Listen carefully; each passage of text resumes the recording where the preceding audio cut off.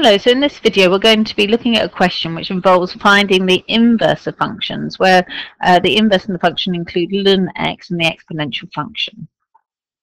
Okay, so this question I split into three parts. So this is a sort of an exam style question, and I'm just going to do each part separately. So the first bit, it wants us to find the inverse of our function. Our function looks like this: f of x equals ln of 2x minus 1, and x has to be bigger than a half. And x is bigger than a half because we must have this thing as positive, because you can't find the log of a negative number. So the first thing is we just redefine our f of x as y, so we let y equal our function. We then want to rewrite in terms of e, so instead of having it as a log, we want to rewrite it in terms of the base and the power and the answer. So remember, the base and the power equals the answer, so this can just be rewritten like that. And if you had that, you could rewrite it in terms of log and base e. And don't forget that ln is log and base e, so I just do it like that so you can see clearly where the base comes from. So the next step, we want to make x the subject of the equation, so it's just a bit of rearranging. We're going to add 1 to both sides and divide by 2 until we get this. Now when we find the inverse, what we then do is have to swap our x and y over. So that's all I've done here, is where I've got x I've written y, and where I've got y I've written x. And then finally we get the answer in terms of the function notation. So f to the minus 1 of x, that's the inverse of our function, equals what we have here. So whenever you find the inverse, it's the same sort of thing. This is slightly got an extra step in here because you have to change the log into something where we've got e as the base and the power. And the second bit of the question, write down the domain of the inverse.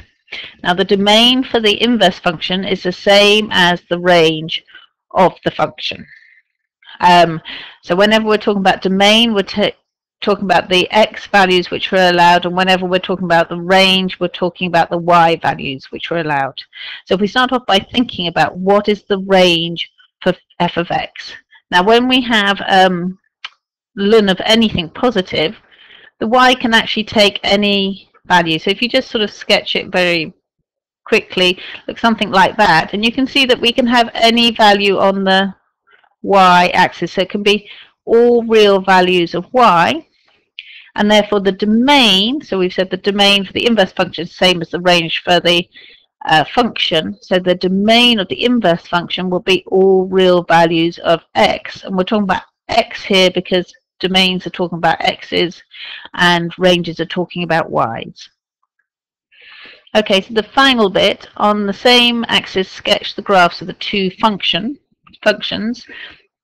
I start off by looking at this one here, which is the function we were given. We know that x has to be bigger than a half. So first of all, we can draw this line here, and we know that we can only have our x values this side of the line. We know what a ln function basically looks like, just sort of a curve going up. So the only other thing we need to do is find out what this point here is. So we want the point when y equals 0. So y will equal 0 here, and that's the power. What number do we have if we have a power, a number to the power of 0? Any number to the power of 0, we get 1. So because we've got e to the power of 0, we know that this, at that point, at that junction, has to be equal to 1. So we say 2x minus 1 equals 1, because this gives us ln 1 equals 0, and so we get the point when y equals 0. And that equals 1 when x equals 1. So now we can draw this in. We got that point and that point. And then this is the key thing. This is the key thing next. The inverse of one function is always the reflection of the function in the line y equals x. So here's the line y equals x here. And then we just need to reflect this over here. So just make sure that all the points are the same as you go through. So if this is at 1, that's going to be at 1 there. This is a half, that's going to be a half there.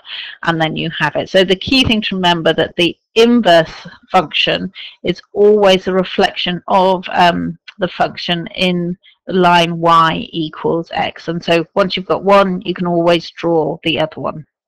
Okay, I hope that's helpful.